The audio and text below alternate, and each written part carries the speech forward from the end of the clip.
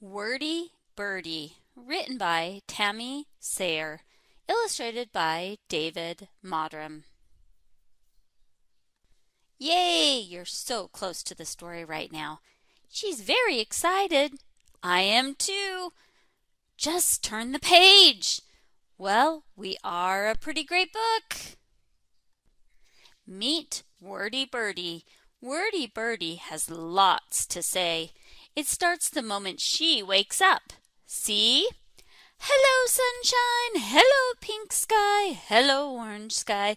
Hello, yellow sky. Hello, hello, gorgeous. Sometimes Wordy Birdy talks about what she likes. I like spaghetti and unicorns and library books and polka dots and standing on my head, and sometimes she talks about what she doesn't like. I don't like tall grass or turtlenecks or long lines or tuna salad or losing my balloon, or sometimes she just asks questions.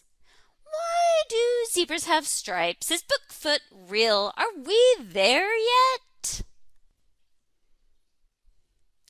But she never stops talking long enough to get the answers.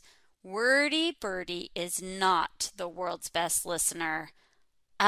Please? Are we talking about the same bird here? Okay. Wordy Birdy is terrible at listening. That's more like it. She never listens to anybody, even when she should. This one time I totally went swimming with a narwhal. My third cousin Barb is a penguin. Really? Do you think there's an award for Bird of the Year? Fact! People used to think the world was flat, and you could fall right off the end. One day, Wordy Birdy takes a walk into the deep woods. Naturally, she has plenty to say. That's a pretty tree, and that's a pretty tree. Before long, Squirrel zips in front of Wordy Birdy. Stop! Don't go any further. Does Wordy Birdy listen? She does not. Ooh, a pine cone. Ooh, a rock. Ooh, a sign. Ooh, a leaf. Soon, Rabbit dashes onto the scene. Go back while you still can. Does Wordy Birdy listen? She does not. Yay, my favorites! Strawberries for me, and carrots for me, and tomatoes for me. Then Raccoon gives a piece of advice. Run for your life! Does Wordy Birdy listen? What do you think?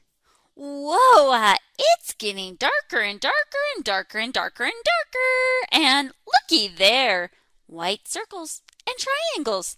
I love white circles and and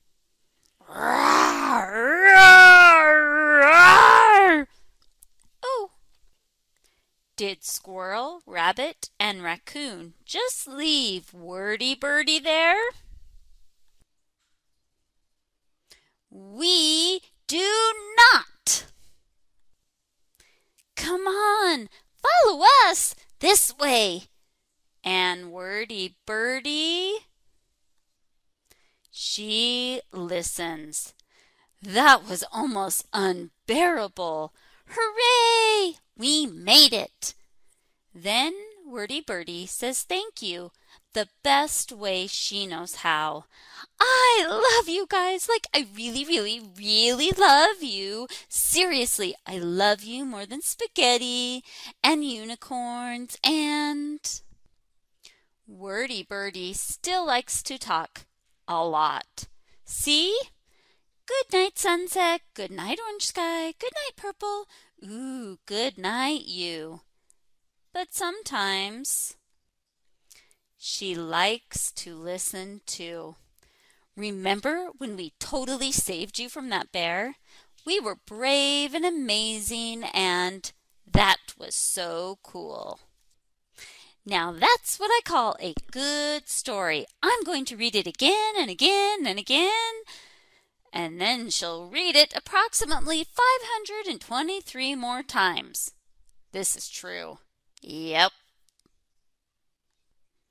Thanks for listening. We'll see you later. Remember to hit subscribe, like, and share.